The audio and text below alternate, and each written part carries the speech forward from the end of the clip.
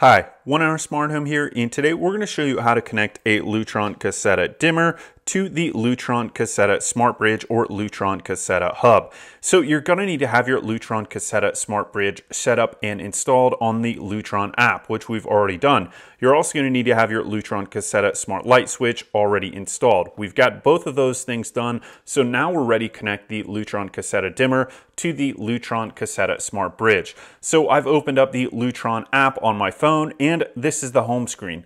Now all I'm going to do is go ahead and click in the settings gear up here at the top in the upper left. So I click on that, and now I have options for what I want to do here. I'm going to go ahead and click the top option, add a device. Now it's going to start looking for devices to add. You can see the very top option is the Caseta in-wall dimmer switch, which is what I want to connect. So I'm going to go ahead and click on that. It says press and hold the bottom button for 10 seconds until the LED blinks quickly. So now I'm just going to hold the bottom button on the Lutron Caseta dimmer for 10 seconds to connect it to the Lutron Caseta Smart Bridge. Now it's starting to blink, so I go ahead and let go. Now the device is connected to the Lutron Caseta bridge, and I can choose a room. So I'm just going to go ahead and let's see if we can find bedroom, and we're going to choose the guest bedroom and go ahead and select that down here.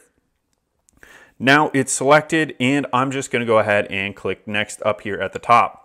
It says choose the light type this in-wall dimmer controls, and it's ceiling lights, so we're just going to go ahead and say that that is what we're connecting to here, and just choose main and then next. Now it turns off the lights for a period of time while it's finishing the setup and connection process from the Lutron Caseta Smart Bridge to the Lutron Caseta dimmer. Now it says the guest bedroom main lights have been added, and I'm done adding devices, so I'm just going to go ahead and select that. Now let's see what happens when the setup is complete if I can control it from the app.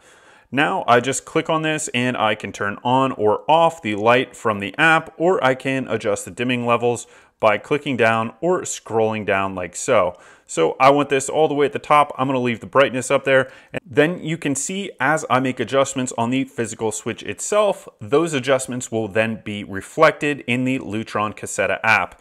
Now we see that the device is off, and I want to go ahead and turn it back on from the app.